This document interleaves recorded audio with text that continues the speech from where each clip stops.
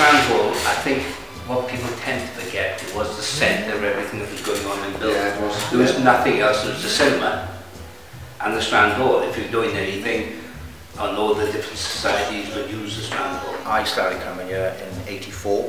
I left school in '84, and this was the main place to be every Saturday night. This was your social media event. We didn't have all your Facebooks and everything like that, but you knew everyone would be here on a Saturday night. This is where you met everybody.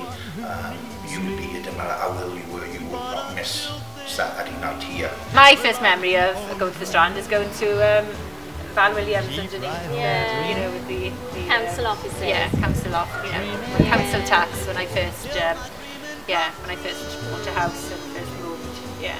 I do remember when I was a little girl, I must have been about 9 and 10, they used to hold wonderful dances here. People came dressed in their posh frocks. I think it was a boxing night dance. And I can remember my sister-in-law coming over, 3 on a bike, a motorbike, from Upper Chapel in the snow. They changed at my house and down they came to the Strand. It was a wonderful place to come because of the sprung floor. When I went in the army, this was a thriving dance hall. Every weekend there was a dance here. People used to come from all over the place. Rhaeadr, Llanuted, Llangamack, Upper Chapel, Brecon. It was the centre of the area. And everything was done here.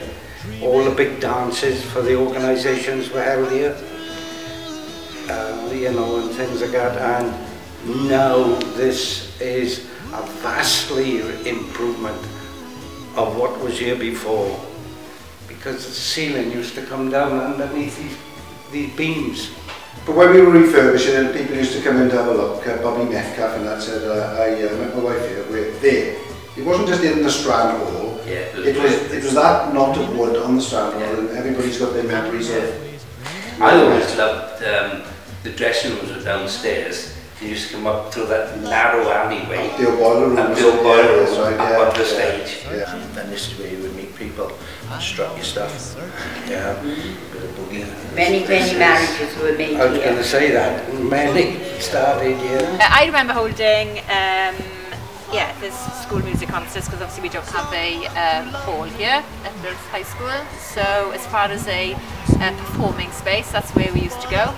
And we used to cart everything over in the morning, like with all the pupils, all the equipment, and then have rehearsals there in the afternoon. And it'd be packed, probably about 200 pupils and parents. And then there was a little kitchen area in the back, so we could do tea and coffee there.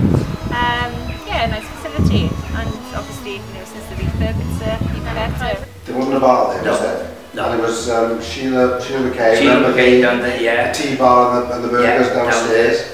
So you had your drink and you went in, and that was where you ended the evening, and might have had a fight, there were a few fights there, yeah, there was, but there was a milk machine just down on by Park Hotel. Yeah, you could put your coin in and you could have a coffee or something, but you could have a small carton of milkshake or milk.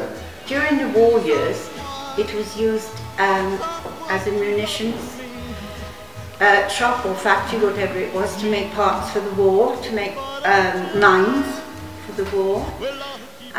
They were here, I think, from 1940 to 1946, and then they moved from here up to Clondrindod, and this was left empty.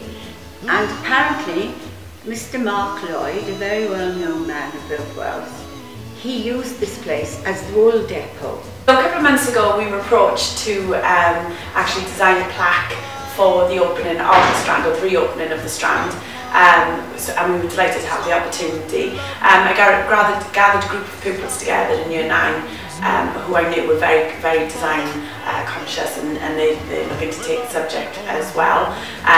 And alongside actually designing the plaque, we're actually going to do a history project as well. So the idea was that on a couple of Mondays ago that we went around the local area, had a look, and sort of gathered some research. We did a bit of research on the field to get some ideas for the plaque.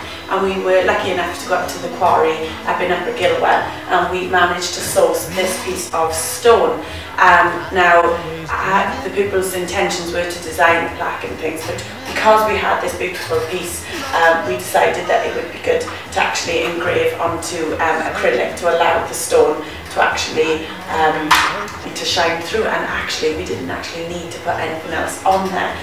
The other thing we're doing is a history project, so the pupils have been very, very busy gathering information and about people's memories of the Strand, what the Strand has been used for, because as we know it's been used for many things over the years.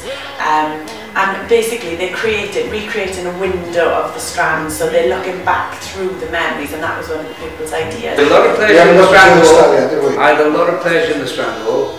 Yeah. I broke a lot of women's hearts in the Strand Hall. You believe that, you believe everything.